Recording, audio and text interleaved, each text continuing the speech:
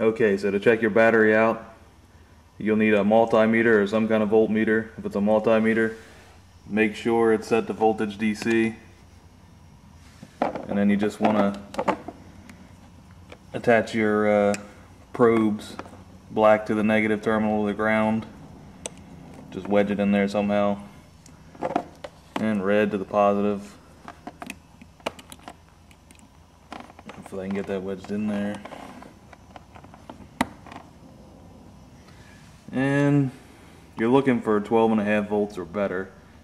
You can see here I've got 12.27. So if your voltage is a little low, you want to hook it up to a charger. I recommend a battery tender like I've got here. You can see that. Just hook that up to the battery, take your multimeter off.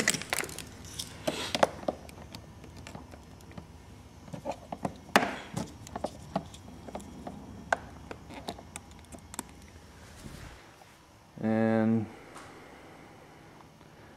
if it's red, I think it's below 80%, and then it'll start flashing green when it gets to 80% charge or better.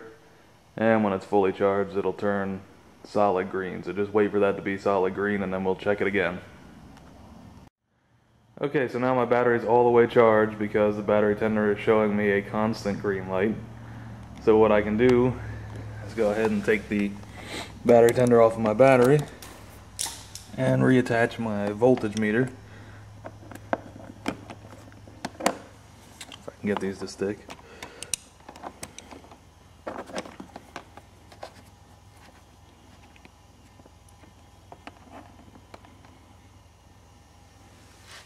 Set that to DC voltage again.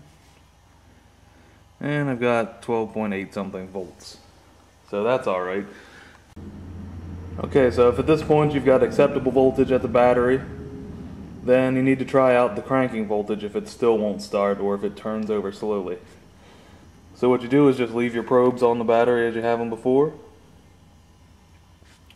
Turn the scooter on and try to crank the engine over with the electric start, and hopefully this will not drop below 9.6 volts.